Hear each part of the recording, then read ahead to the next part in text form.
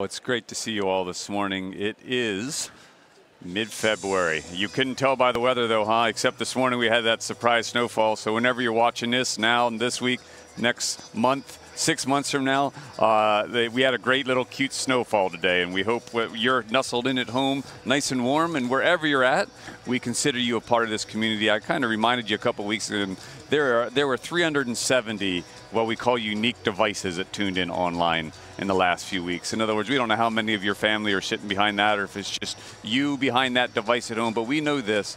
We are imagining that there is a group of you that we consider a community in and of itself, and we're learning how to make sure that we're part of your lives and able to take care of you. And one of the ways we do that is, would you take the time to fill out the Connect card? We take these things really, really seriously, not in the sense that if you don't fill it out, we're like, who are you? But in the whole idea of you let us know how we can pray for you. Please let us know how to stay in touch with you, or if the fact that you're not necessarily with us in person is something we can help you make that transition toward. That said, we want to make sure that wherever you're at, though, you understand we're cool with the fact that you're joining us this way, and we're actually quite thrilled with it. We had an amazing weekend last weekend. I want to talk about it before I talk about what's coming up for the next few weeks. We did our Vision Weekend once a year at the beginning of the year. We talk about who we think we are as a community and what we think God is saying. And we also link baptism to that weekend. We've believed that for the last few years, that the Lord is doing a special kind of blessing over baptism. Now, of course, it's a sacrament of the church. The church has always believed in it. The church has always known that in it is not just a sign of what we are doing in the world by saying, I'm going to follow Christ, but we believe there's a grace in it, meaning it's an actual act of obedience that when you do it, some form of grace that's given to us as believers, people who have been found in Christ, is released to us. Friends, that's really exciting to us, and we were particularly thrilled last week. 55 people got baptized. 10 of them were spontaneous, and I had the privilege of being a part of that, actually in the tank for many of them, and just the stories of why people are responding. We are seeing the power of God at work. I'm amazed. I was studying this week, and I was reminded in the New Testament that the Apostle Paul, do you know he rarely ever talks about the actual earthly teachings of Jesus? But what he does talk about, almost solely talks about when it comes to Jesus, is the death, the resurrection, and the ascension of Jesus. Paul believed there was a power in Jesus dying, and that was what baptism is. It's us identifying with that death and the power of the resurrection to come out of that grave and to live a new life. And that's something we believe in a big way here at Ephrata Community Church. One of the things, if you spend any time around our community, we're going to remind you that we believe in transformed lives. Now, we can't always control the pace of that transformation. We can't always control the nature of that transformation. But we do know this: we're not simply trying to get through this world. We're not simply trying to get to the next world. We believe that God wants to address things in our lives, in our relationships, in our vocations, and that's one of the things we're doing for the next 4 weeks. We're doing what we call our relationship series. We seriously are aware that most of the challenges that we face in life are related to relationships, lack of attachments that should be there, hurts and traumas that have slipped in. So we're spending 4 weeks talking about what does it mean to let the peace of Christ rule in our hearts when it comes to relationship. And first and foremost, that comes to making sure that we have the mind of Christ. And that's what Kevin's diving into today. We're going to be talking about sometimes the paradigms or the views or the expectations we're carrying toward others, men and women, husbands, wives, bosses, employees, co-workers, etc. And we're going to talk so much out of the book of Ephesians about how God is breaking down the walls between us. So we hope that wherever you're at right now, we know we're diving into a relationship conversation, and that comes with some levels of comfort and discomfort. But we believe the Holy Spirit's going to do something. So make sure even at the end today, you give us a chance to pray for you. Even there, when things are winding down and it's easy to get up from your computer or your listening device, take the time to sit and be a part of the time when we're praying over relationships at the end of the day. Now, if you're interested in being part of baptism, next one's going to be on Easter, and next week, super excited, we're doing our baby dedication. It's going to be a fun time. There are dozens of babies, man. We are a kind of church that has no problem producing babies. Matter of fact, I joke sometimes, it's like evangelization through procreation. Man, we have so much joy around the children that we have. tune in to be a part of our baby dedication next week. And until then, enjoy these teachings on relationships, and may the peace of Christ rule in you. Be well.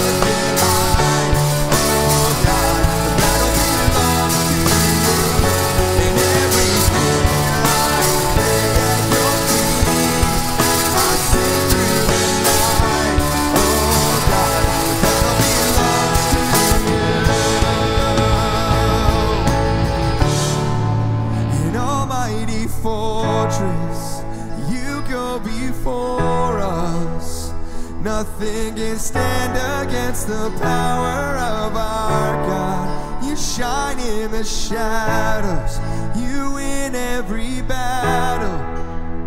Nothing can stand against the power of our God. Almighty fortress, you go before us.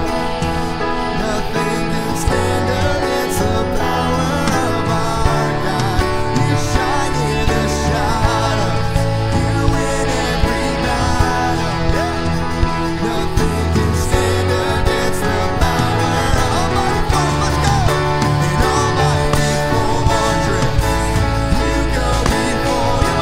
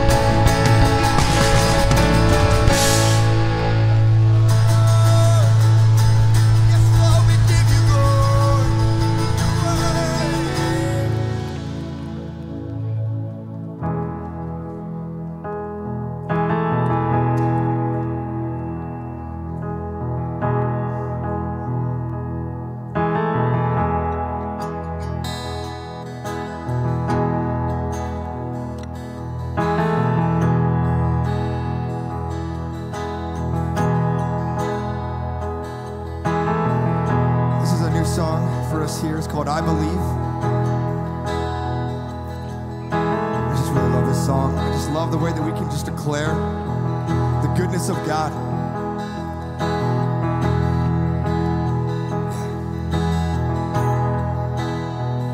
I believe in the blood of Jesus that washes white as snow. I believe that the power of the gospel makes the broken whole. I believe that the curse of sin was broken when they roll away that stone.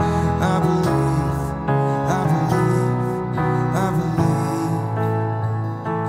As I bow before you, I will rise in confidence. I will see your goodness, Lord, in the land I'm living in. No matter where I go, and no matter where I've been, I will see your goodness, Lord, in the land I'm living in.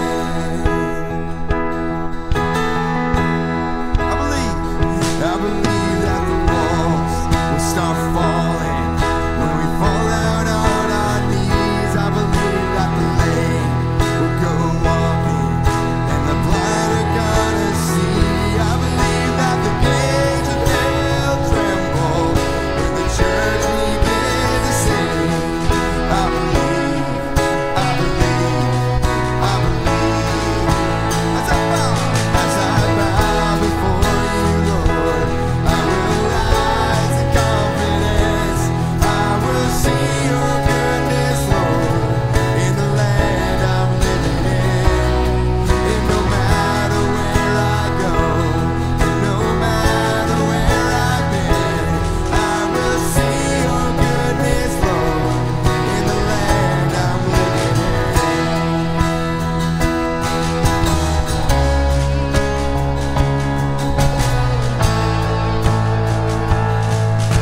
Sing it to the daughters, sing it to the sons, to every generation.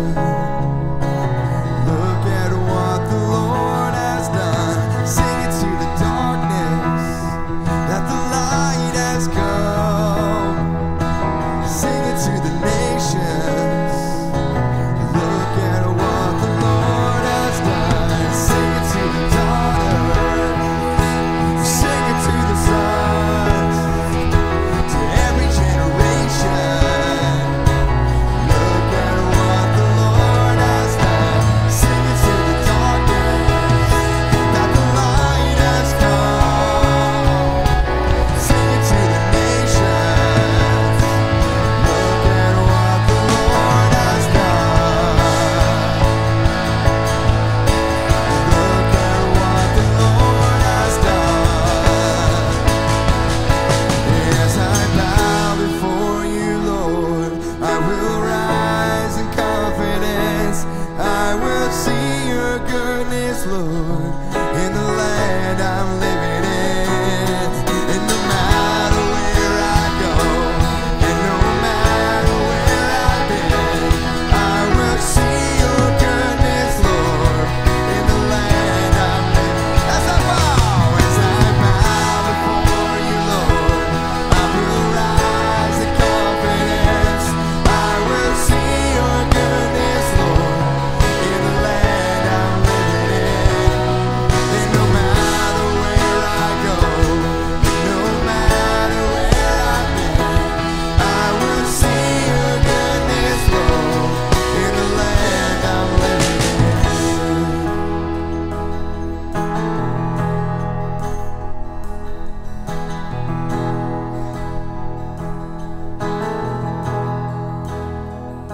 There's something to be said about passing down the stories of what God has done in our lives to the next generations. Passing those stories down to our kids and our grandkids about how great our God is. And this is how He has moved in my life, how He's moved in our lives.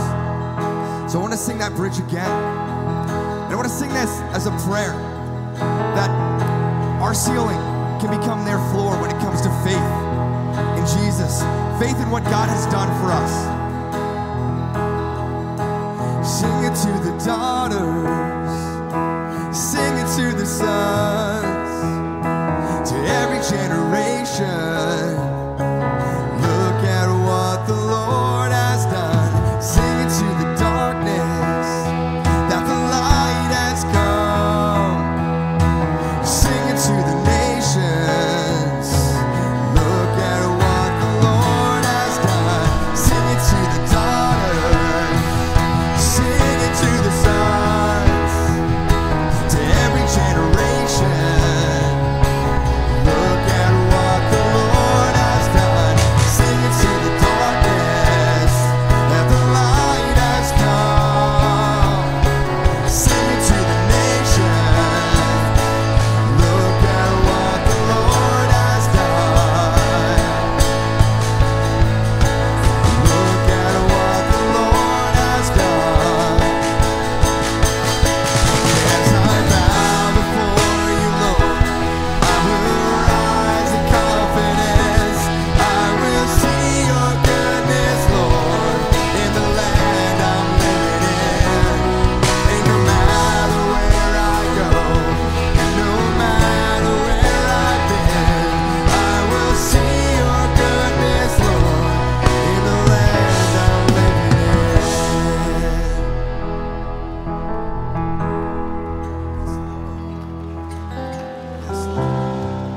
God, we just thank you for your goodness and your faithfulness to us.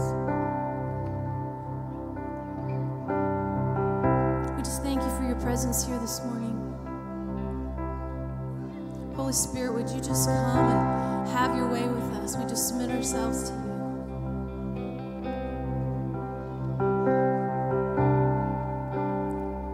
Would you just open our hearts and our eyes and our ears and our minds to receive all that you have for us today? We just worship you in this place. We say that you are worthy, God.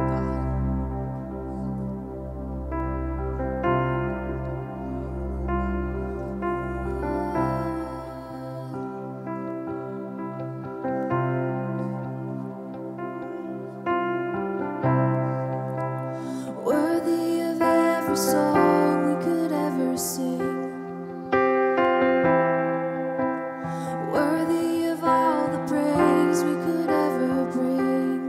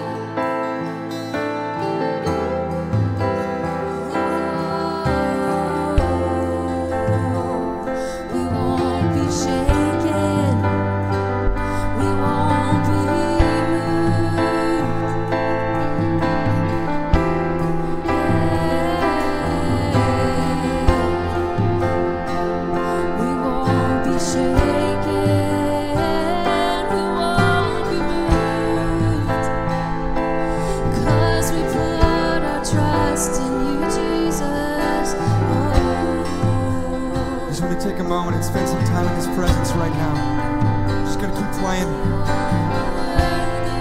If there's something God has placed in your heart, He's moving in your heart, just take a moment. Talk with Him about that.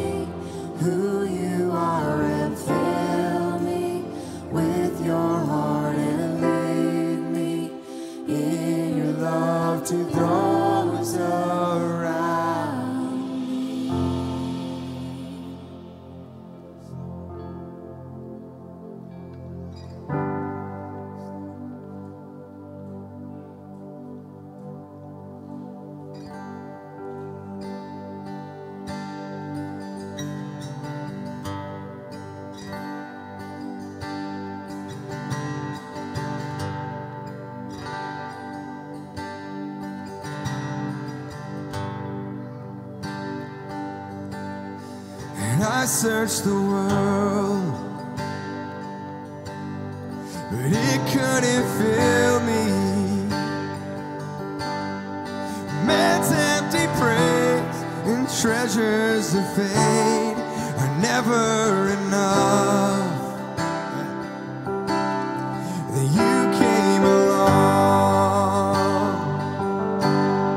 and put me back together.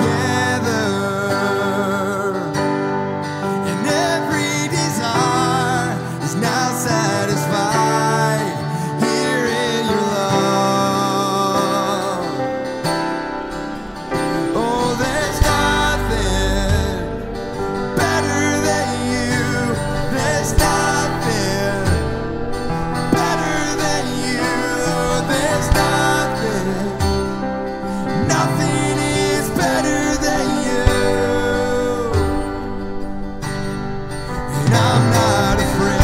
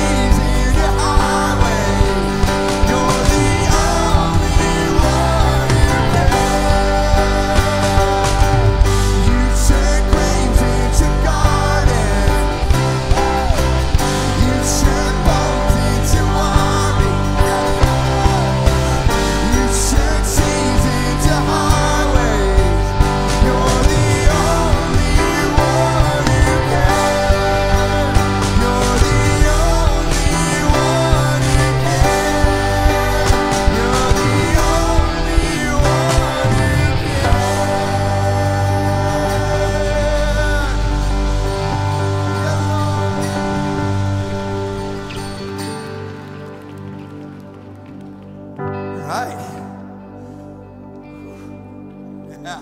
Let's give the Lord a clap. That was great. Yeah, Lord. Woo.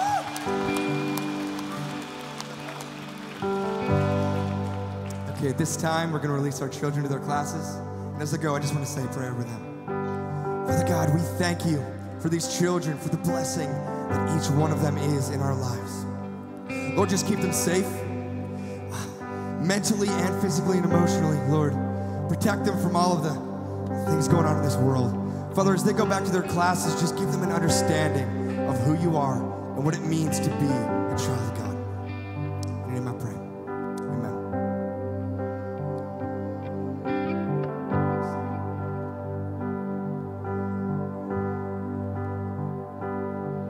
Are you past the point where is your burden weighing heavy? Is it all too much to carry?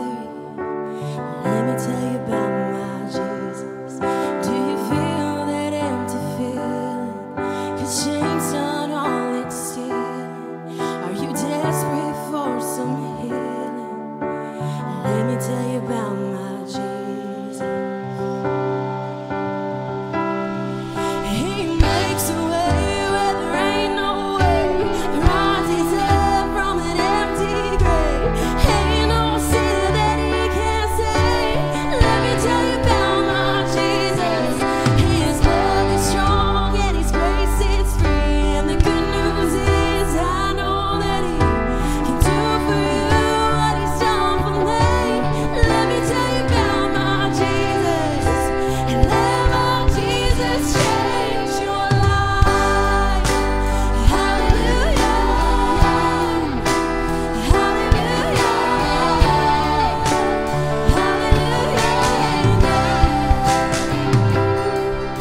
Living life with the tears and broken hands, wasted years until the past had disappeared.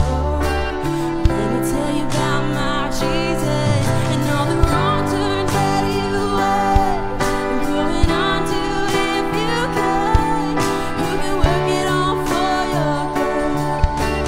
Let me tell you about my Jesus. He makes a way where there ain't no way. Rises up from an empty grave. Ain't no sin that he can't save. Let me tell you about my Jesus. His love is strong and his grace is free. And the good news is I know that he can do for you what he's done for me. Let me tell you about my Jesus. And let my Jesus change your life. Hallelujah.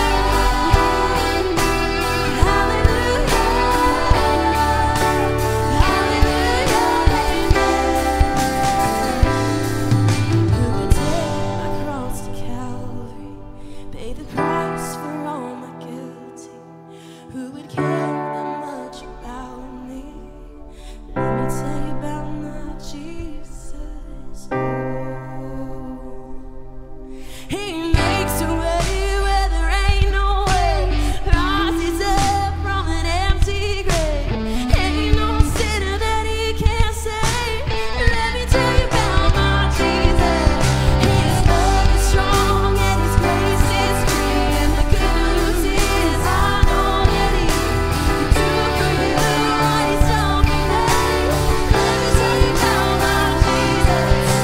And let my Jesus change your life. Hallelujah.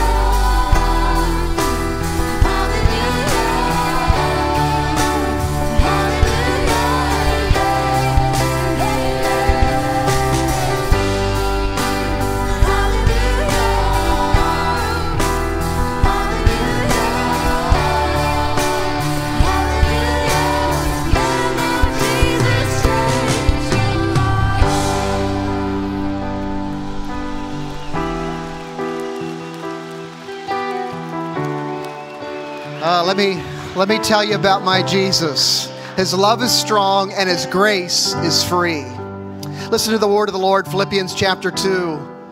Your attitude should be the same as that of Christ Jesus, who being in very nature God did not consider equality with God something to be grasped, but made himself nothing, taking the very nature of a servant, being made in human likeness.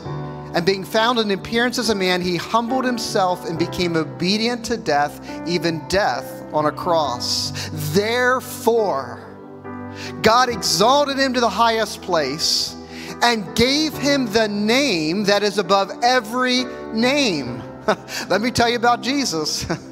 That in the name of Jesus, every knee should bow in heaven and on earth and under the earth, and every tongue confess that Jesus Christ is Lord, to the glory of God the Father.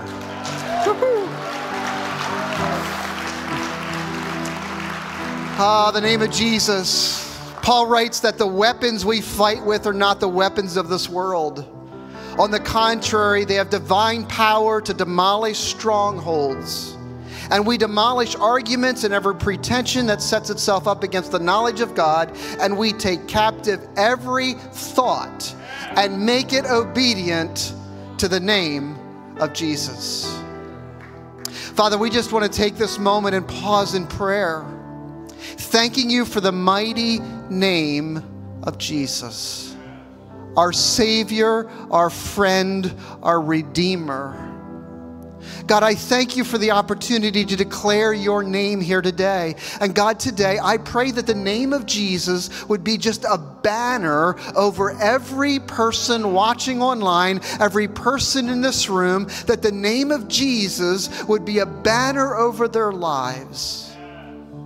So that, God, that you would continue to lead us in your love to those around us, as we sang a few moments ago.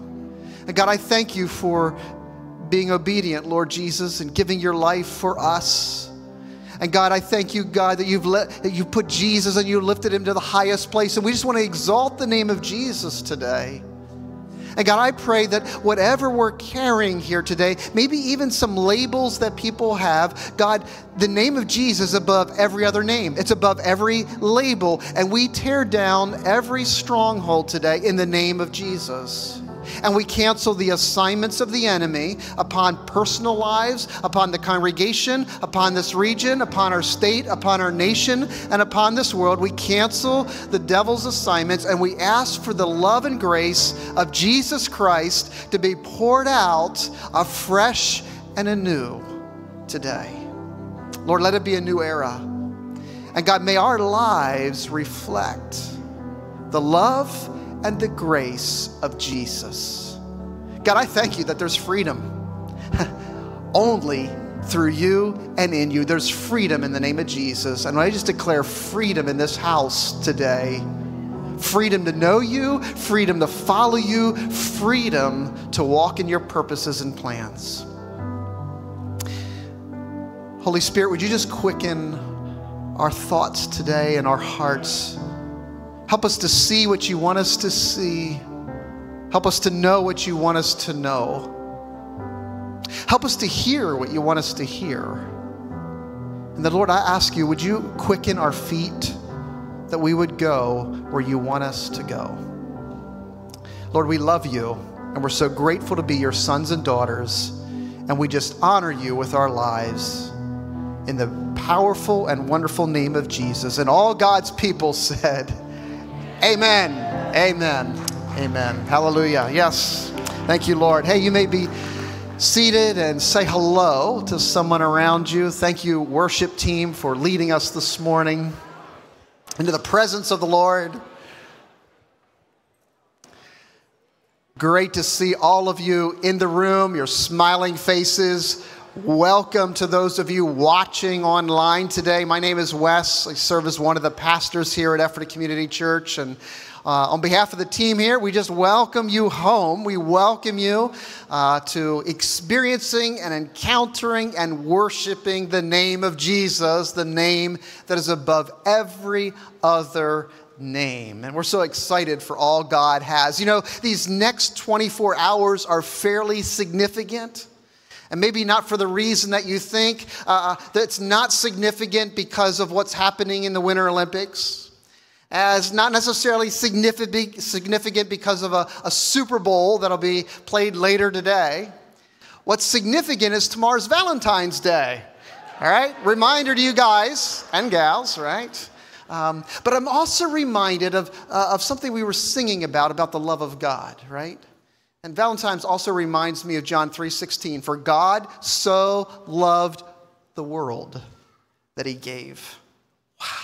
That he gave his son Jesus so that you and I could experience life. And that is good news, friends. And that's our vision here at Ephrata Community Church, connecting you with God and others, and the love of God as well. And so it's so good to have you here today. And again, just a reminder, we'd love hearing from you. Take a moment to fill out that Connect card either online or in that seat back pocket. And if you do not get our weekly e-news, take out that Connect card, put your name and email address on there, and we will send it to you. Down in the prayer request section, you can just send, please send me e-news, and we'll get you signed up. There's so much good information about what's happening in the life, what the Spirit is doing among us here at ECC, and we want you to stay connected, and we invite you to stay connected in that particular way. Hey, next weekend is baby dedication, and this weekend is the last weekend to sign up for that. So parents, if that kind of went under your radar, I think we have 25 signed up as of this morning, 25 babies to dedicate next weekend. So there's probably some more, and if you're watching online or you're here in the room and hey, sign up if you have a baby in the last number of months you'd love to dedicate to the Lord. We'd love to pray over our children, and we're looking forward to that next weekend. Well, today, I'm getting ready for a pun, so you ready? So today, we are going to kick off a new series. Oh, boy, that's lame, right? All right, sorry.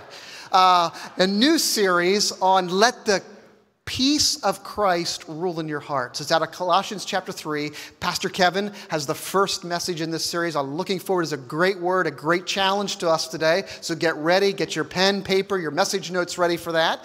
Kevin will come and share that here in a moment. But before he does, a couple video announcements and a wonderful financial testimony that you want to pay attention to as well. Hey Ephrata Community Church, it is great to be with you today. Here at ECC, it is our desire to connect you with God and others, and here are a few simple ways we can do that. If this is your first time visiting with us today, welcome. We're glad you're here. In the seat back pocket in front of you, you'll find a Connect card. Let us know that you're joining us today and how we can be praying for you this week. You can take that Connect card to our Welcome Center where you can receive a gift. We hope you enjoy your time at ECC. Connect cards aren't just for first-time guests. We want to hear from everyone. We encourage you to fill one out in person or online each time you're with us so we can better pray for you, celebrate with you, and provide care and connection. You could drop the Connect card in one of the giving kiosks as you leave the auditorium. We provide multiple opportunities for you to give. Envelopes are available in the seat back pocket in front of you and can be dropped in any of the designated boxes as you exit the auditorium. You can also give online through the ECC app or by texting your amount to 84321. Want to stay informed on the happenings and events at Ephrata Community Church? Sign up to receive our weekly e-news. With so many exciting things happening throughout the year, we want you to be informed about all of them. Simply let us know on the Connect card that you want to receive our e-news, which is sent every Thursday. Since January of this year, I've moved from working in Baltimore for the last 12 years. Part of driving backwards and forwards to Baltimore for so many years, it wears cars out. And we were at the end of the usefulness of our car. And we just didn't really have enough money to get a nice car, but enough to get a car. And I was driving home from work one night in Philadelphia. And while I was sort of arguing what we were going to do, what we could afford, the Lord had an idea, and it came upon me rather surprisingly in the shape of a probably 400 or 500 pound deer. So fortunately I was doing a decent enough speed for it to just glance right off, although I don't think I've ever seen a deer fly that high, but it was fairly spectacular. And in the process of that happening, I was trying to figure out, hold on a second, in my arguing in my head, how am I going to afford a car? My car gets destroyed. Now I don't have a car, but what's going to happen? It turns out that the car is worth a lot more than it was when I bought it, insurance paid off, and all of a sudden we've got a decent nest egg of money to buy a brand new car. We really took to heart the challenge about the tithing. We didn't officially enter the 90-day challenge, but unofficially did. I suppose we didn't notify anyone. Unbeknownst to me, Kimberly had already been really praying a lot about being obedient to the organization of it, and set up automatic deposit. Just the discipline of setting it up seemed to change the structure of some things in our home. I can't really put my finger on how, but it was like something did really change. We just seemed to have money coming in week after week that we hadn't planned on. It was really weird. But I hadn't known that Kimberly had made this decision to start making automatic deposits, and I'm like, what's going on here? We've never had this much money in our bank in years. What did you do? So I mean, hey, he provides. He provided for me and our family. Despite what you need, your greatest desire has to be for the intimacy with Christ, to be held by Him, to just want to walk with Him, just to want to see Him. If that's your greatest desire, everything else just, not that it doesn't matter, but it all falls into place. There's a scripture in Colossians that says all these disjointed things, they find their perfect order under Christ. Let go of your passions for other things and your desires to make other things work. He puts it all in place, and it's not because of any effort. It's just because of love and your sacrifice to Him.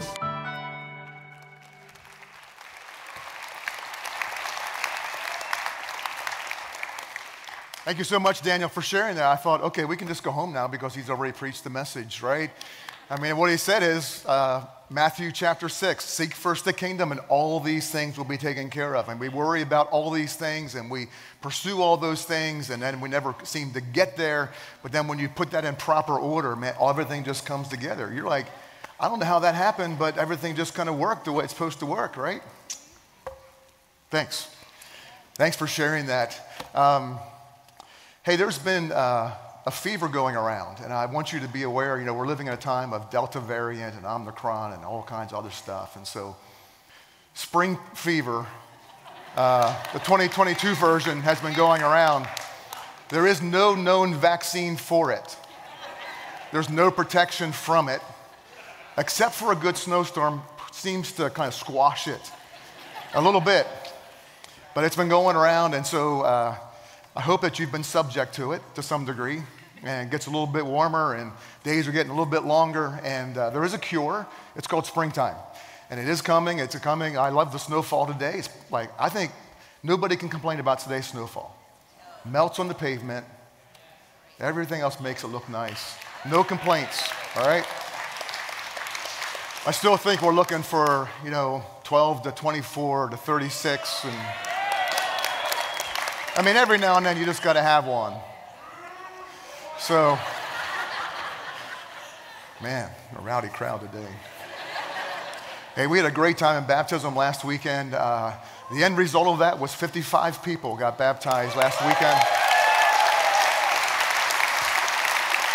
And it's really great to be a part of that. As you know, for those of you that sign up and become a part of baptism, we ask you to write out your testimony. And the reason we do that is, of course, other people want to hear your testimony. One of the reasons we do that is actually to help you, for you to think through, okay, why am I doing this and what's happening and what is God doing in my life? And it enables you to articulate, because we give you a word limit. It enables you to actually think through and articulate what God is doing in you. And then for me, as actually being a part of baptism in that way, as someone is in the tank, they're actually hearing their own words read back to them, and it impacts them. It impacts them simply because they're hearing it from a different perspective. And man, there's just simply a grace that surrounds that event. And one of the things from last week was I just simply noticed that there were many people that took that very significant step, and literally their countenance was different when they came out as they were going in. They took that step in faith, recognizing the significance of what baptism is, and God just did amazing things through that. A couple stories from last weekend. There were a lot of stories, but there was a young man, 9 years old, that on Saturday night went home from church, went to and talking with his mom, ended up giving his life to the Lord last Saturday night after the church service was over at home. But then this 9-year-old says, and we're going back tomorrow because I want to be baptized. And members of the family, this boy's immediate family were there, was home, but a couple members of the family, significant members of the family, were away for the weekend. Hey, would you want to wait for another time when they can be here? Nope, we got to be baptized. Like, we're doing this now. So he came back on Sunday afternoon, and they were baptized. And then there were at least 2 people that were watching online Sunday morning and said, we're getting dressed and we're going there and we're getting baptized on Sunday afternoon. It was just amazing to be a part of that. One of the great things about that is it's just simply God at work in our midst. I don't need to twist arms. I'm not manipulating. I'm just trying to declare the truth. God's Spirit is at work. He's motivating that. It's the work of the Lord. It's the foundation for everything that we see happening around here. And then it's for you actually to yield to Him. And I know you get caught in those positions where you think, do I take this step or not take this step? Whether it's baptism or getting involved in a group of some way. But just simply surrendering to Him and yielding to Him and letting Him do His work just does amazing things in and through us. And I'm really very grateful. I do have a goal in mind of all of that, and that is just simply to be normal. I want us to be a normal church. And normal is not defined by what is normal in America or what is normal in church structure. But I find that normal is actually defined by the book of Acts. And what is normal in the book of Acts? That's when Christ birthed the church. God birthed the church through the work of the Holy Spirit in Acts chapter 1 and 2. And what is normal, as defined by the book of Acts, is regularly people are getting saved. They're yielding their life to the Lord. They're being baptized.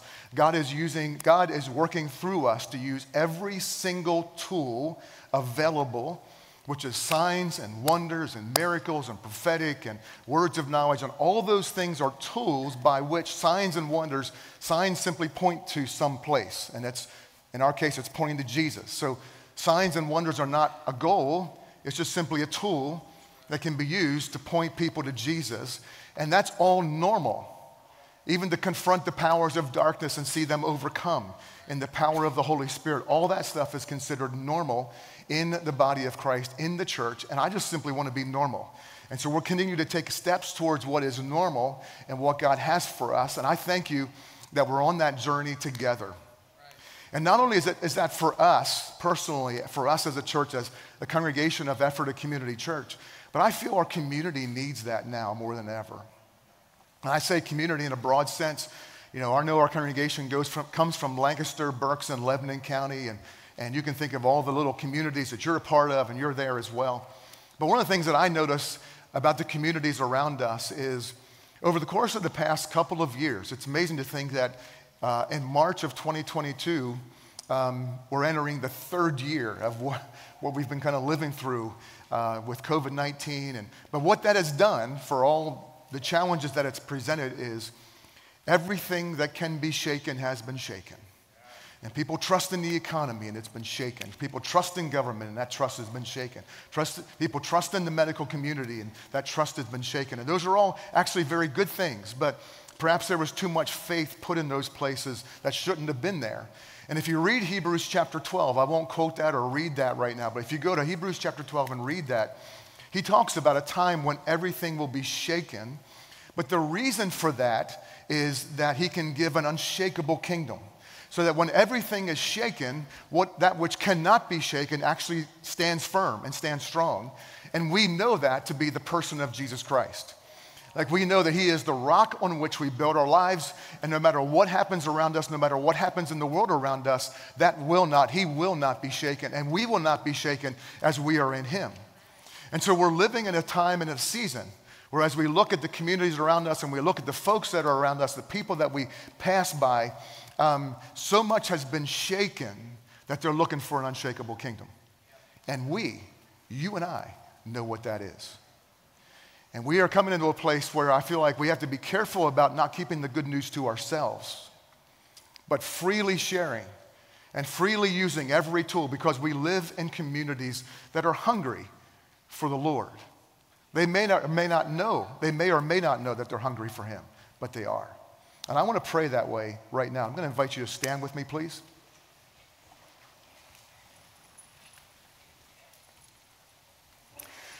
Heavenly Father, I just want to thank you for your work among us as Ephrata Community Church.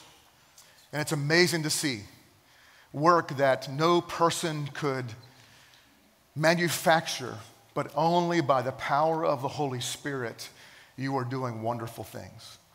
And we know, God, that these things that you're doing are not only for us, but it's for all those that you love, for the people that are outside of this building, for the people that are outside, not more importantly than outside of this building, it's actually outside of you.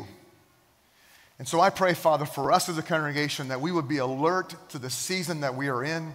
We ask you, Father, for revival and awakening in our communities as the world has seen everything that can be shaken, that what would stand firm and what would be obvious is that which cannot be shaken, which is you, Jesus Christ, the kingdom that comes from you, Jesus Christ. And I pray, Father, we just join our faith together and we recognize that even over the course of our nation, as we look back through history, there's been critical times in which you have, by your sovereign grace and your compassionate, your merciful heart, that you have sent an awakening to our nation. You've sent an awakening to our communities. And we would just simply reflect the words of Habakkuk, the Old Testament prophet, where it's recorded that he says, God, we have heard of your fame. We stand at all of your deeds. In this day, in our time, make them known. In wrath, he even says, remember mercy. Like we know what we deserve. And we don't ask you based upon what we deserve. We ask you, Father, for your grace and mercy to be poured out upon our land based upon the fact that you're compassionate, you're merciful, you're slow to anger, abounding in loving kindness and merciful. And I ask you, God, we appeal to you, Father, for the sake of our communities, for the sake of our cities, for the sake of our counties, our state, and our nation, and even beyond, that you would bring an awakening to our land, God, in Jesus' name. That there would be a cultural awareness of the presence of the Lord. Lord, I've heard the stories. I've heard the stories of times past in this nation and in other nations. And God, my desire is to experience that, to see that in this place, in this land, right here and right now. And God, I ask you because you are kind and compassionate. And I believe that you're looking for a people who will just simply ask and believe and see what you can do. In Jesus' name, amen. Thank you. Thanks for joining with me in that. You can go ahead and have a seat. I'm going to go right to Colossians chapter 3, and I'm going to be reading verses 12 to 17. And I'm reading these handful of verses. This is a foundation. Actually, there's just a handful of words in the handful of verses that are actually the foundation for everything that you're going to be hearing over the course of the next 4 weeks. Let me begin reading here in verse 12. Put on then, as God's chosen ones, holy and beloved, compassionate hearts, kindness, humility, meekness, and patience, bearing with one another, and if one has a complaint against another, forgiving each other. As the Lord has forgiven you, you must also forgive. And above all these, put on love, which binds everything together in perfect harmony. And let the peace of Christ rule in your hearts, to which indeed you were called in one body, and be thankful. Let the word of Christ dwell in you richly, teaching and admonishing one another with all wisdom, singing psalms and hymns and spiritual songs with thankfulness in your hearts towards God. Whatever you do, in word or in deed, do everything in the name of the Lord Jesus Christ, giving thanks to God the Father through him. Sometimes when you think about the Apostle Paul and him writing, the Apostle Paul was the one who wrote this letter to the church at Colossae. And as you think about him writing, you might be thinking like he's got some sort of holy moment going on. He's sitting down at a writing table and he's very comfortable and he's got the scroll laid out, the parchment or whatever he was writing on. He's got the inkwell there, or whatever he wrote with, and he's just like crafting these words. But the reality is that Paul was in prison. And I've never been to prison. Well, I've been to prison to visit. I just never took up residency in a prison. At this point, I mean, who knows? But that's not been a part of my past. And so even the prisons that I've been in and I've visited in modern day, they're not nice places. Like you don't want to live there, so please take my advice and don't take residence up in a prison. But you know, to get in there and then come out, it's quite an experience. But even that would be the Taj Mahal based upon 2,000 years ago when Paul was in prison. And we don't even know what that was like. Was he malnourished? Was he sick because of maybe some dampness that was there? Had he been beat up by other prisoners? Had he been beat up by guards? And we know from other stories about other times that he was in prison, it's exactly what did happen. But even in the midst of that and all the possibility of him feeling sorry for himself, he knew that he had this concern for this church at Colossae. And it was a church plant that he had been a part of. And unlike a church plant in our day where we can call and visit and have that kind of interaction and have all kinds of resources about how to build a church and how to plant a church. And they even had, like today, of course, we have the Word of God. When he's talking about the church of Colossae, they had none of that. They didn't have experience. They didn't have training. They were all new converts, and they were planting this church. And they didn't even have the scriptures as we know them today. They probably had Old Testament scrolls to some degree, possibly some could read, some could write, but it wasn't all the information that we have today and all the revelation that we have today. So the Apostle Paul is carrying this burden for this church at Colossae, and in the midst of the hardship that he is in personally, he scribes this letter. And this letter carries a pattern. The Apostle Paul wrote many of what we call the New Testament books. They're letters to specific churches. And he follows a certain pattern that he also follows in the letter to the church of Colossae. And he begins by introducing himself. I'm Paul, this is my role, this is why I'm writing to you. He oftentimes will give thanks. And in the case of Colossae, he's saying, hey, I'm really grateful for what I'm hearing about you. I'm here that the gospel is bearing fruit and growing, and you're doing well. Continue to pursue that. And he gives them some instructions. And oftentimes what Paul will do, actually in the majority of his letters, he actually then does a deep dive into some significant theology. And so I believe that's part of your behavior follows what you believe. And so I'm gonna give you some right framework to believe. And so in the case of Colossae, he has what we call in our modern day a Christology. He has this fantastic hymn with these poetic words about who Jesus Christ is. He is the image of the invisible God, firstborn among all creation. For by him all things were created in heaven and earth and under the earth. And he just goes on about this, the wonder of who Jesus Christ is and what he wants them to believe about who he is. And then he goes to this place. So we go from this conversation or this declaration of who Jesus Christ is, and then he turns it to us. And it's not a pleasant picture. And he says, and you were once alienated and hostile in mind, doing evil deeds. You, that's us. He's just, okay, I'm declaring you who Jesus Christ is, and now I'm declaring to you who you are. But then he says, you, for whom that was the case, he has now reconciled by his body of flesh, by his death, in order to present you holy and blameless and above reproach before him. As you continue in your faith, stable and steadfast, not shifting from the hope of the gospel that you have heard, which has been proclaimed in all creation, and of which I, says Paul, have become a servant. Then he goes to himself and he says, I'm willing to suffer no matter what it takes in order for you, in order that I can present you before the Lord. And he uses this word perfect. And please, that's not perfection. It's actually a word that means mature. I want you to grow up in him. And so he talks about how to grow up. And then he comes to this place where, hearing what I read here in Colossians chapter 3, beginning of verse 12, as Paul oftentimes does, he digs into this theology like, this is what you need to believe, and then based upon what you believe, now this is how you behave. And so as you read the books like Philippians and Ephesians, you'll notice that pattern. Hey, here's some deep theology, here's some things that you need to know about God and his ways, and then here's how you behave. And here's the reason why I point that out.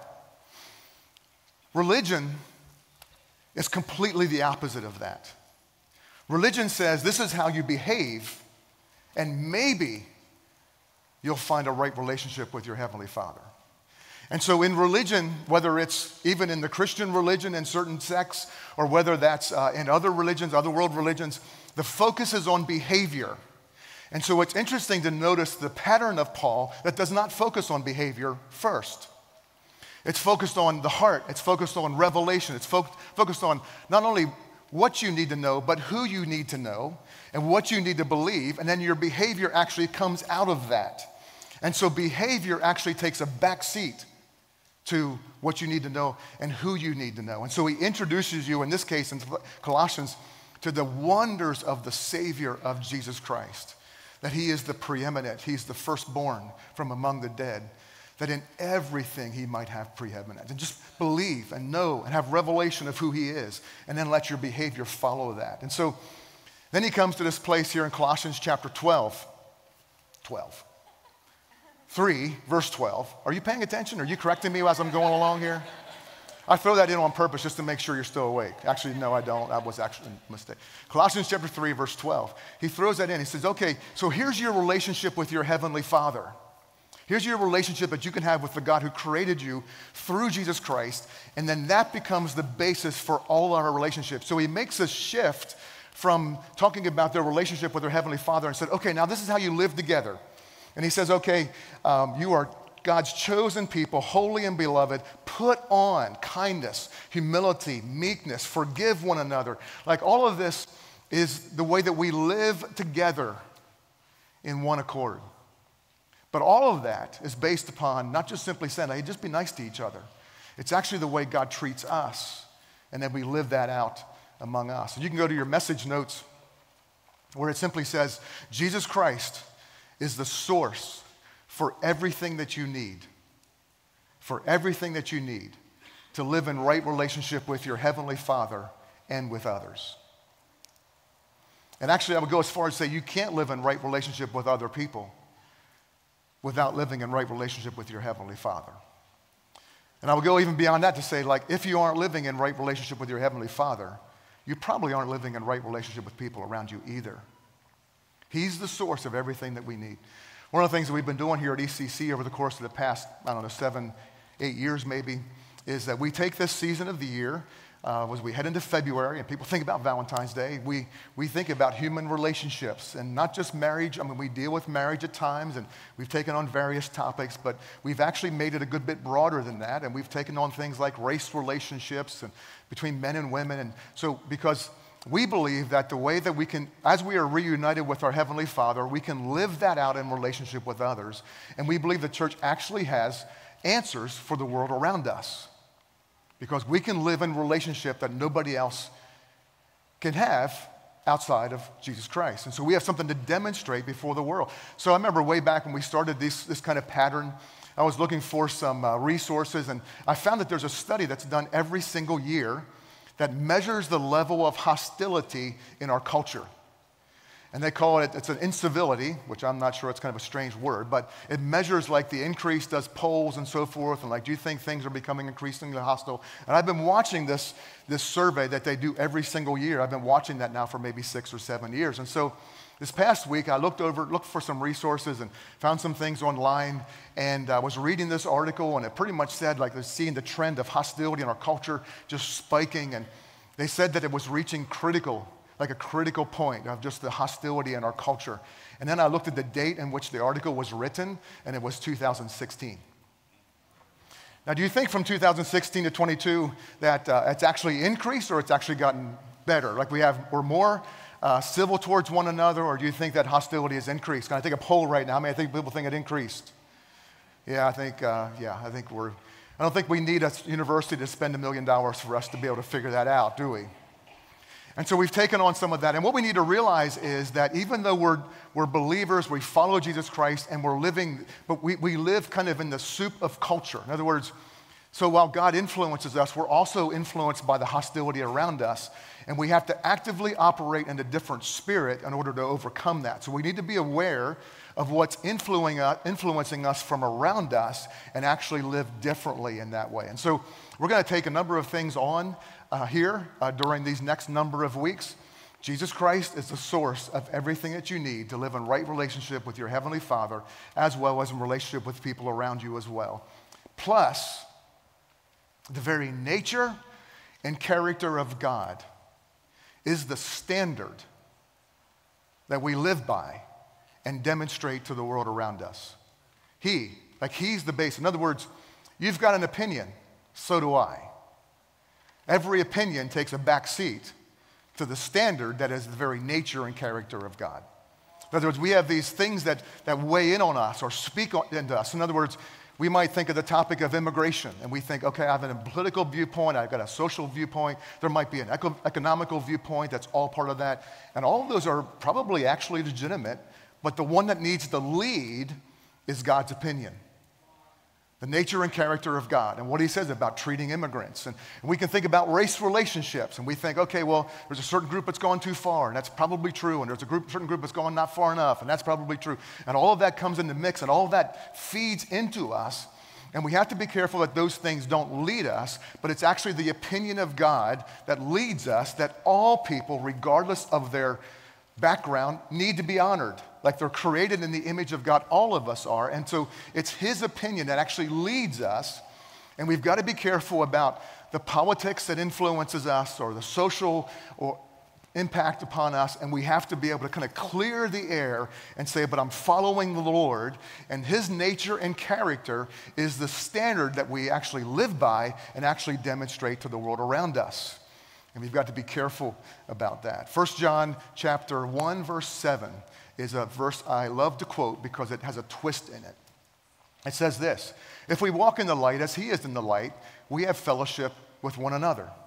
And there's a bit of a twist because logically you would think if we walk in the light as he is in the light, God, that we would have fellowship with him. But then it says, it kind of puts a bit of a twist and says, no, as you walk in the light with him, you actually get along with people around you. And there's a little bit of a twist there. So our relationship with our Heavenly Father is actually lived out in relationship with one another. So we're taking on a little bit of a topic today that can cause a little bit of tension, and that's the relationship between men and women. And I read this story this past week where a man thought his wife talked too much. And so he comes across this article and says that average woman uses 30,000 words per day, while the average man uses 15,000 words per day. So he takes this article to his wife and said, see, I told you talk too much. It says here the average woman uses 30,000, the average man uses 15,000. And she says, that's because I always need to repeat myself to you. And he said, huh?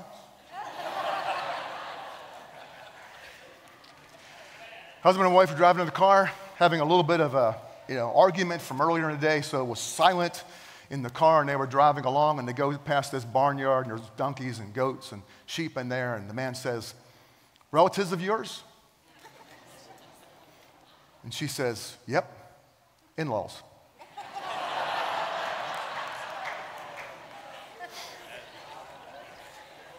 So those aren't quite dad jokes, but... So we're actually not dealing with that after setting you up for conversations later on today. We're actually not dealing specifically with marriage relationships, but we are dealing with relationships between men and women. And there's a biblical principle that comes that actually is part of Bible study, that when you want to go to a certain topic, you go back to the place of what's called first mention. Jesus did that actually in Matthew 19 when he was questioned about marriage. And this is the way we handle it, or what do we do about this? And he goes all the way back to the very first place where it was not so from the beginning. This is what God's intention is for marriage. So we're going to go right back to Genesis chapter 1, beginning in verse 26. I'm going to read 26, 27, and 28. Genesis chapter 1, beginning in verse 26.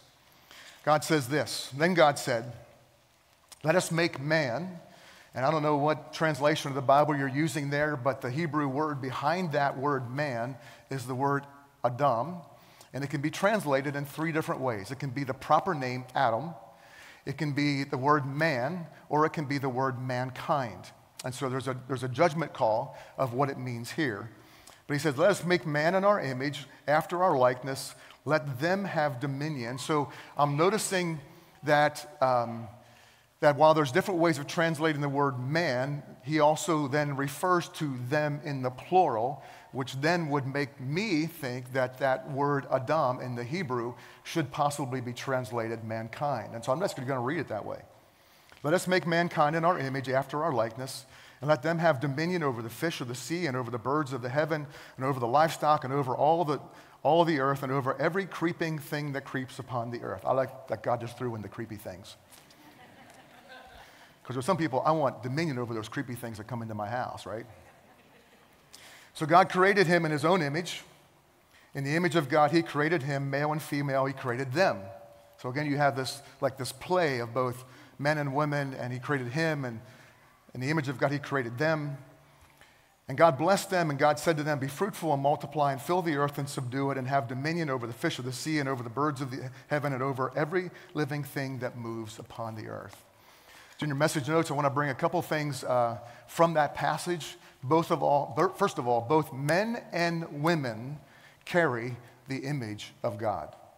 Both men and women actually are created in the image of God.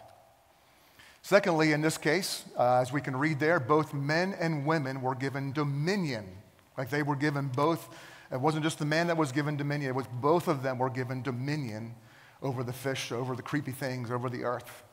And then thirdly, God actually blessed both men and women. So a couple of things I want to think about and even possibly come to a conclusion based upon that reality is that if God actually did create both men and women in his image, then in order for the church of Jesus Christ to actually know God in the fullness of who he is, we need both men being all that they can be and expressing full biblical masculinity, but then we also need women being all that they can be and actually expressing full femininity as well. Like we need both men and women doing what God has asked them to do in order for the church to be able to see a more complete picture. So if a church is primarily masculine, then we have a deficient image of who God is actually among us because we're only seeing part of the picture. But in the same way, if a church is primarily feminine, then we're also seeing an incomplete picture of who God is. And so for the church to be all that it needs to be, and for the church to actually demonstrate a true image of who God is, a more complete image of who God is, we need both men living out their calling, and we need women living out their calling as well. Secondly, I would also say that if both men and women were given dominion, like it was actually given to both of them, then we need to have both men and women exercising their authority, their God-given rights, their God-given authority, that in order for the kingdom of God to advance. It's not up to men to advance the kingdom. It's not up to women to advance the kingdom. It's up to men and women working together in partnership to see the kingdom advance. And we're going to be walking with a limp if either one of those is deficient. If men take a passive approach and just kind of step back, then we're not going to be able to take the kingdom forward because we're missing the men in the picture. In the same way, if the women actually step back, we're missing part of that as well. And then thirdly, if God blessed both men and women, male and female, then we need to do the same and reflect his honor and glory and reflecting them as well. So some people would say, well, what about Genesis chapter 3, verse 16, where that's after the fall of mankind, and God meets them in the garden, and he speaks some things to the serpent and to the man, and he comes to the woman, and he speaks several things to her, and he simply says, and your husband's going to rule over you. And so many people would point to that and see that's the world in which we live in, that it's up, actually the husbands actually rule over their wives. Well, friends, since when do we allow the curse to actually define who we are? And didn't Jesus actually come to break the power of the curse? And actually I would simply go and say, please know the heart of God and as he communicates that. Like he wasn't the one, God wasn't there to punish. Like he had given them dominion, he gave them the earth. And so pretty much what God was saying is because you've gone astray in this is going to be the result of you going astray. So it wasn't like God was intending for that to happen or made it happen. It was a ramification of their own action. It was a ramification of their own action. So we don't live according to the curse. And Jesus Christ, again, gives us the opportunity of living in right relationship with our Heavenly Father and living out a right relationship with the people around us as well. And one of the things that you'll notice, even if you would want to study history, that when God is devoid in a culture, the status of women actually decreases. And women are abused, women are taken advantage of, and women are lorded over. But every time a true revelation of God steps into a culture or into a people, one of the things that happens is the image of women and the status of women actually increases. And I don't have time to do this today, but just simply you can look through the Old Testament, and I know that we look at the Old Testament law that was written so long ago, it's hard for us to comprehend, and we look at some of the things that are said there, and we think, how can that possibly be? But if we understand that God was stepping into a culture that was way down here, and people were treated a certain way, he says, okay, I'm asking you to treat people this way, including women, especially women. Now, we look at this from our perspective, we think, wow, that's pretty bad. But you have to understand that it was a work in process, and he was bringing people along, and he was upgrading the status of women. And we could talk a lot about that, and we don't have time to do that, but I want to talk a little bit about the New Testament, which is the culture that Jesus stepped into. So there were three primary influences in the New Testament culture, and one of those influences was Greek. Alexander the Great, prior to the time of the Romans, he had, of course, conquered much of the known world, and part of that was the nation of Israel. That's why the scriptures were originally, the New Testament scriptures, even originally written in the language of the Greek, because that's what was the dominant culture. Well, in the Greek culture, women were considered, they were supposed to be lorded over. Like you needed, as a man, keep your woman under control. I mean, even to the point in their culture of actually lock and key kind of thing, like keep her locked up. Women were denied education because they actually believed that women were the source of all evil. And so there wasn't no authority, no opportunity given, and they needed to be constrained. Then, of course, the Romans came, and the Romans were there, and in the Roman culture, women were considered to be fundamentally property. And they were literally the property of their husband. And certain Roman laws actually had it in a way that a woman could gain her freedom. Like she had to work for her freedom. She could work to be free from her husband, and she could do so by having enough children, specifically sons, to supply the Roman army. And if she had enough boys, she could actually be free from the oppression of her husband. Isn't that pretty sick? Now, you would think as well that the Jewish culture would be a little bit different, and it probably was a little bit different, but it wasn't much different. And there was still a lot of that kind of lording over. And so Jewish men were taught to pray a prayer, and they would get up in the morning, and they would sometimes walk outside and make this declaration, and they would say, "Thank you, Lord, that I was not born a Gentile. Thank you, Lord, that I was not born a slave. And thank you, Lord, that I was not born a woman." And it was a daily pronouncement. And I'm convinced that's one of the reasons why, as you read the Apostle Paul, you'll hear him say something like this in Galatians chapter 3, verse 28. In Christ, there is no Greek or Jew. There is no slave or free, or male or female, but all are one in Christ Jesus. And I feel, as I read that in several different books that Paul wrote, that it was actually a renouncement of this declaration that he had made, he had been taught to make every day of his life, when he came to realize that we are all one together in Christ Jesus. So what did Jesus do? I have that in the notes, don't I? Not WWJD. WW was the wrist thing that was like from 20 years ago. What would Jesus do when people had the bands on the wrist? So this is WDJD. I had to focus to make sure I could say that correctly. What did Jesus do? So this is the culture that Jesus stepped into. So how did he act? Like, what did he do? He's a representation. So a couple things just going to go through real quickly. Number one, he had friends that were women. He had relationships. He had proper, holy relationships with women. Mary, Martha, Lazarus. I mean, Lazarus is a man, of course, but that family, like they have relationship together. He didn't avoid them because they were women. Secondly, I noticed that he actually had women disciples. And again, you see the references there in your message notes. You can look up later on. So the Jews had a saying, and they would say, it's better to burn the Torah than to teach it to a woman. So you had Jesus actually had women who were disciples. Like he was specifically, as a rabbi, teaching women the ways of God. He would acknowledge women. John chapter 4, he's going through Samaria. This woman had multiple strikes against her.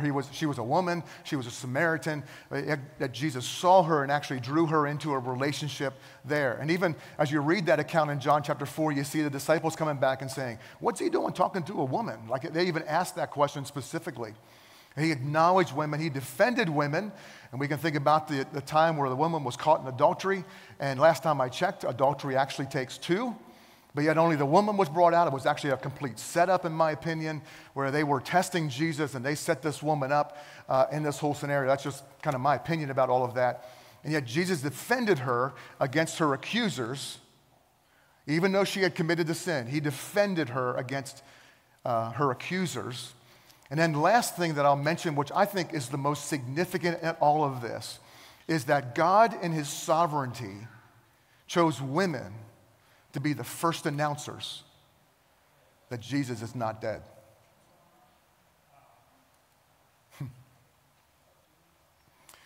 In first century Rome, women weren't considered credible witnesses. In other words, if you caught stealing something and the witness that saw you do it was a woman, it wouldn't stand up in court. And there's a real clear statement that God in his sovereignty, while the disciples were hiding, it was the women. Just think of the significance of the world-changing message. Jesus is alive. I've seen him. The tomb is empty. And that message to witness, to be the first witnesses of the resurrection of Jesus Christ, was given to women. I say all that today to come to this point. I have a very specific challenge both for men and for women. And all of this comes out of, the challenge comes out specifically of 2 Corinthians chapter 10, verse 4, which just simply says this: the weapons of our warfare are not carnal. In other words, it's not a sword, it's not a gun, it's not a bomb or anything, cannon. Like, the weapons of our warfare are not carnal, but they're mighty for the tearing down of strongholds. And we take these thoughts that are lies, that things that we believe, things that we believe about God that are not true, things that we believe about ourselves that are not true, things that we believe about others that are not true. Like, we take these lies and we throw them down and we make them submit to the knowledge of the Lord. Like, we make them submit to what we know the truth is through Jesus Christ. And I'm going to ask you to do that specifically today. Men, I'm just asking you to search your heart and say, is there anything in me that thinks that women are less than? And while I'm going to be gracious in the midst of all of that and say to you that I realize that we live in a culture that has been male-dominated, and that's been the case, and so we kind of grow up in that soup, and so we learn to kind of think of certain things. I'm asking, we've got to tear down strongholds that set themselves up against the knowledge of God, like inconsistent with the nature and character of God. And if we are carrying a mindset deep inside that actually says that women are less than, then it needs to come down. And so that comes by acknowledging the truth and asking God to reform our minds so that we think like he thinks. Let me also talk to the men specifically, and this just needs to say publicly. Friends, pornography is not okay. It is just not. And also when it comes to the thinking less than of women, if there's anything that's going on inside of us that objectifies women, it needs to be removed, because women are created in the image of God. And if you dishonor women, you actually dishonor the God who created them. And we live in a culture where it seems like pornography is considered normal. It's a guy's struggle. It's just the way it is. And friends, that's an absolute lie. And you need to know that you can be free from that. And so on one hand, I'm going to be understanding and being gracious to recognize, the stuff has real significant power. There's no doubt about that. But Christ has more power available to us. And I'm calling all men to not tolerate any of that any longer. And even when it comes to that, the issue of lust and what that is, so much of the responsibility that's been on men has actually been placed on women. And say, well, that's your fault. Friends, it is actually not their fault. And women and girls need to be set free from that. To say it's our responsibility. And I would say to the women, it's not normal. And it's not the way it's supposed to be. And men can help it. Maybe not in themselves and in the flesh, but by the power of God, they surely can. And it's time to stop making excuses that objectifies women, that ultimately leads to a wrong way of thinking about them, leads to abuse, and just all kinds of stuff. And it's time to come free from that. And I want you to know Like if you need to come clean to somebody, what you're going to find in this congregation is grace and help and partnership and freedom. And we're going to believe with you. We're not going to manage this problem. We're going to be free from it, okay? So just so you know, like, come on, let's go on it with tenacity. And then secondly, I want to speak to the women because you grew up in the soup as well. And so I want to ask you, like, you search your own heart. Is there anything in you that actually sees yourself as less than? Where you don't step into a calling, you don't step into a place because, hey, I'm a woman, so I'm not going to be accepted, or I can't do it as good as a guy. Like what are these strongholds in your mind that actually is the framework for which you think, and so you hold back and step back. And then sometimes what happens when it comes to women is women oftentimes feel like they need to prove themselves. And they feel like, okay, well, in order for me to make it in a man's world, quote unquote, you have to develop a certain sense of masculine traits to do that. And you don't. You shouldn't have to.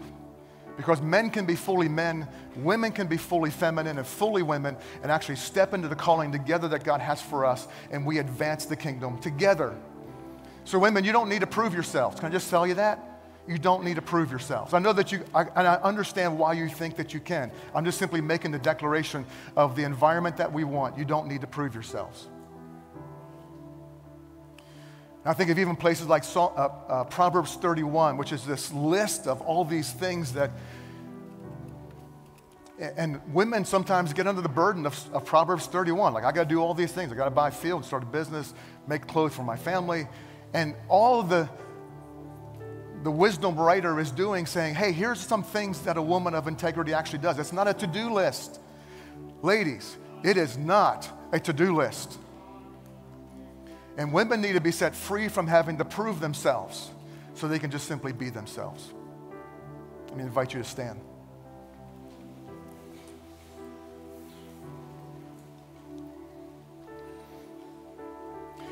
Heavenly Father, I want to thank you that your grace enables us. 2 Corinthians chapter 10, verse 4. The weapons of our warfare are not carnal, but they are mighty for the tearing down of strongholds. We make everything submit to the knowledge of God. Anything that comes against you, any way in which we think in our mind that's inconsistent, God, with how you revealed yourself to us, it can be torn down. And so in the name of the Lord Jesus Christ, speaking over the men in this room, any way in which we've embraced a thought process that there's a stronghold in our mind that think that women are less than, God, we just cast it down right now in Jesus' name. We repent, Father, for coming into a place of agreement with that lie that's been spoken to us and maybe even spoken over us. And we repent of that, God, in Jesus' name.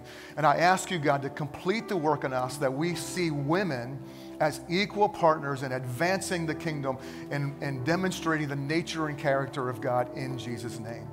Father, we repent of any way in which women have been objectified, even through our own thought process.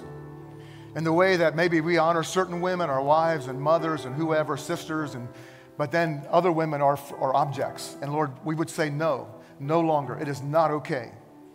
And Lord, even as our culture has said, actually it's okay, it's normal, we would stand against that lie, Father, and we ask you to come to, as your grace and mercy comes and your Holy Spirit teaches us and touches us, as you would set us free from that, God.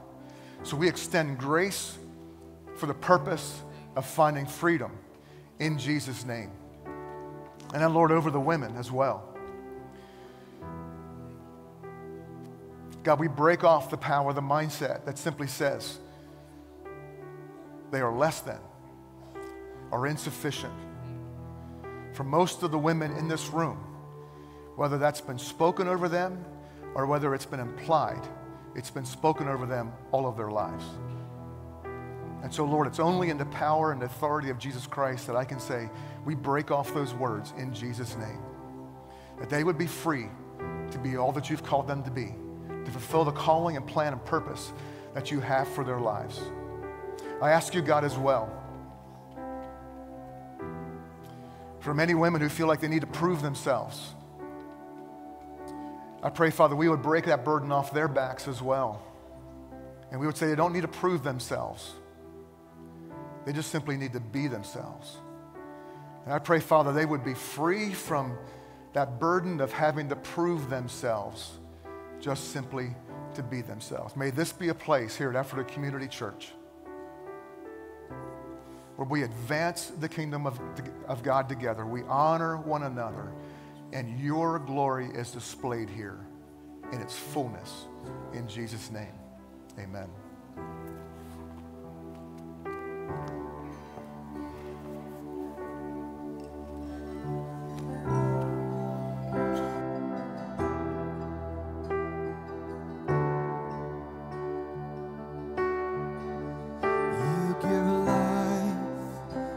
Our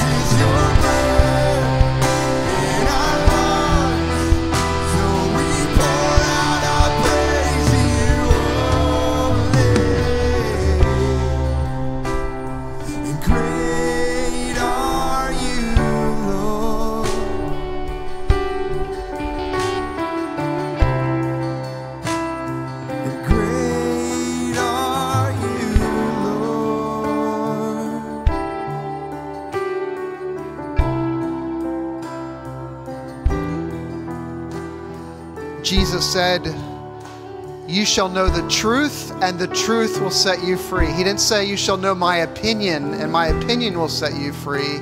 But you should know the truth, and the truth will set you free. Through Kevin, the Lord's given us a powerful message of truth today for men, for women. And I want to encourage us to walk in that. Even before the service today, someone was given a picture of Jesus washing people's feet. And the word with that was that Jesus wants us to be free. He wants us to be clean. He wants us to be cleansed. He wants us to be whole. And again, as Kevin said, we just invite you, if we can resource you or help you in any way in that, in being free and knowing Him, we're here to resource you. Also, Psalms 86, verse 11 says this, teach me your way, O Lord, and I will walk in your truth. Isn't that a great declaration? Teach me your way, O Lord, and I will walk in your truth. Give me an undivided heart, that I may fear your name. That's our prayer for you this week, to walk in that freedom. You shall know the truth, and the truth will set you free. The series that we've started, Let the Peace of Christ Rule in Your Hearts. If you're here today or watching online and you don't know Jesus Christ as your Lord and Savior, we just want to encourage you. Would you just take that step? Man, peace begins with having a right relationship with Jesus Christ. And if you'd like more information, you can even text the 2 words, know Him, to 97,000. We'll get some resources in your hand. We'll follow up with you. We'll connect with you. We'll be happy to answer any questions that you have. But peace begins with peace with God, a right relationship with Him. And as Kevin reminded us, then all other relationships flow out of that relationship as well. And as you leave here today, your connect cards, your prayers, your tithes, your offerings, they can be left in those containers as you're leaving the exits. But I want to also, as we bring this service to a close, invite our prayer teams here to the front. They're here to pray with you, to stand with you in prayer today about anything, either there's something that the Spirit has spoken to you in your heart during this service, and you just like somebody to stand with you in prayer about that and seal that, to make that declaration. Or maybe there's something on your heart this morning that you're carrying on behalf of somebody or yourself. We just invite you to come and to receive prayer for that. There were a couple of words of knowledge that were given ahead of today's service, and I just want to speak them out. And if this touches you, I want to encourage you to take a step of faith and receive prayer for healing in these particular areas. One is pain in the right jaw. So I don't know if it's tooth related or surgery related, but pain in the right jaw. There was another one of a picture of black spots on the left lung, that God wanted to bring healing to that left lung. Also, low blood sugars tied to diabetes that the Lord just wants to heal today. The Lord wants to bring healing to diabetes today. And a right hip bone, a good bit of pain in the right hip. So those are just a couple of words, and there's a few others. For someone that's been diagnosed with cancer this week. Okay, and one specific one, someone's been diagnosed this week with cancer, and God wants to bring healing in Jesus' name. You can come front to this side. We'll get somebody over here that brought that word to pray for you specifically in regards to that. Yes, so Lord, we just say yes and amen to these words. And the freedom that you're bringing through the truth of your word that was declared today, and the freedom that you're bringing through just words of knowledge that are touching hearts right now. And God, that you want to supernaturally do a work. God, you supernaturally want to bring healing and hope and freedom in the name of Jesus. And so, God, we just release the name of Jesus upon your people today, upon everyone watching online and everyone in the room, that we take the name of Jesus with us and we carry the wonderful message of the good news of Jesus that sets us free and the news that can set others free around us. Lord, help us this week to live with an undivided heart. God, we bless you. In your name we pray.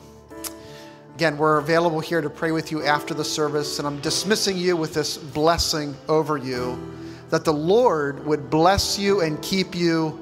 The Lord would make his face shine upon you and be gracious to you. The Lord would turn his face toward you and give you peace. God bless you. Have a great day.